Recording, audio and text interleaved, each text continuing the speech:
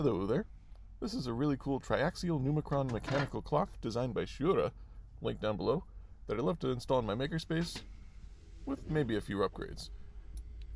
This should be a two-parter. First off, let's build the clock. I should also mention that I got the motor and idea for this clock from the Alien 3D Maker box.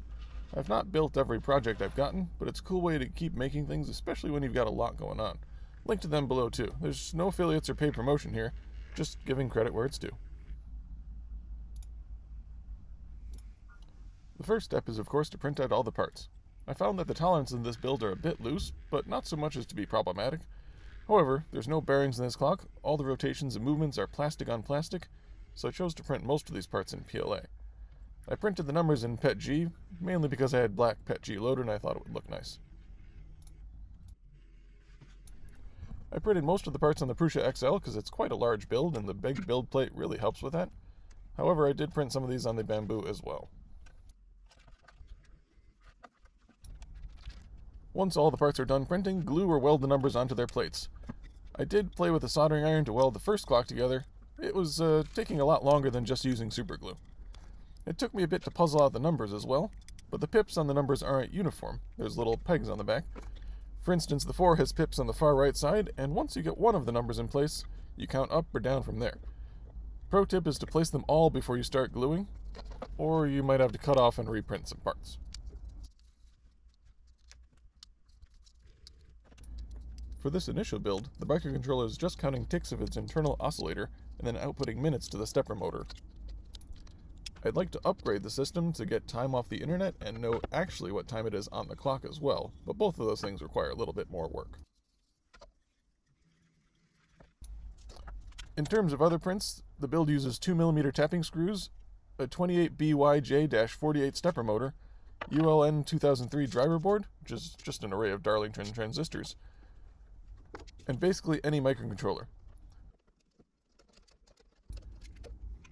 Alright, so first we assemble the midgets digit, which is directly connected to the motor and slides around in this two-part frame.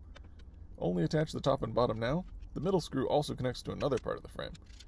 The minute wheel turns the tens of minute wheel with this pip down here, and eventually this gear turns the hour drum with this arm here. The coolest thing about this clock is that it runs from a single motor, so in order to be a clock, the motor just needs to turn this dial 1/10 of rotation every minute. That's why the control can be so simple. But if this is going to be in the makerspace, it needs to be somewhere where it can reset itself and doesn't require any maintenance or fine-tuning.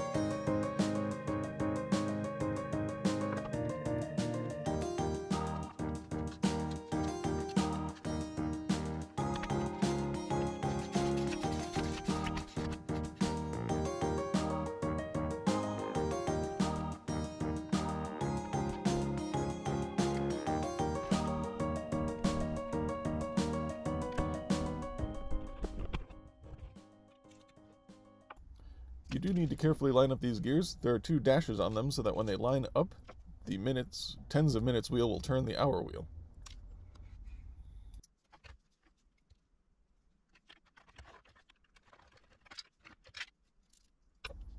Now I mistakenly put the hour wheel on here. It should actually go on after you put on the little arms and install the motor.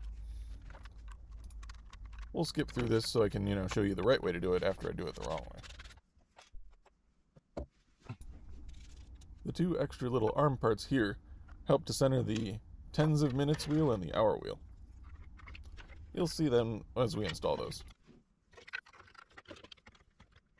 Only a 2mm screw, but I'm still kind of impressed that I was able to snap the head right off. Goodness.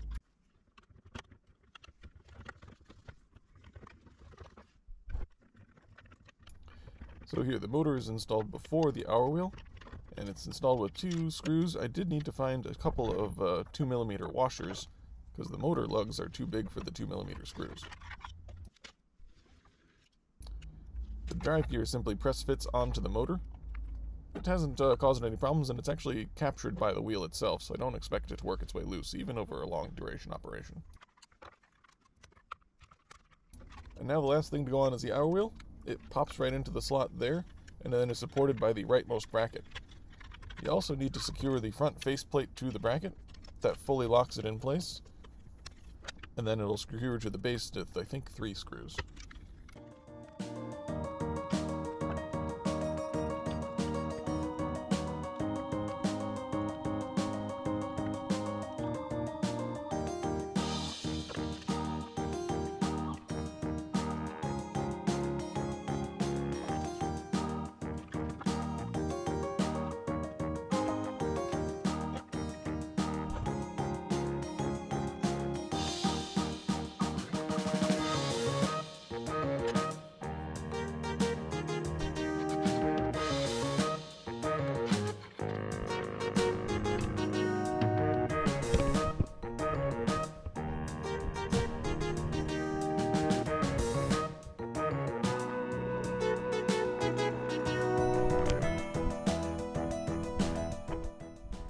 Pretty and functional. You don't need to worry about the tens of minutes and the hour hand drum displaying the right time. They always move in steps once these guys are hooked up. However, this is a pretty terrible way to run a clock. The internal oscillator on your microcontroller isn't very stable, varies with temperature and even processor load on some controllers. Of course, you could install a real-time clock module so that it would count each minute very accurately, and this is a good way to run the clock offline. However, I'm using a Wemos D1 module on this, which has a Wi-Fi chip built in. I can simply use the NTP server to grab whenever the minutes change, and modify my clock accordingly. It would be even better if the clock knew what time was displayed on it. You can see it's very easy to set with your fingers here, but the microcontroller has no way of knowing what time is being displayed. I've got some ideas to add a simple sensor to this, but we're going to do that next time. For now, thanks for watching, enjoy the clock, and happy printing.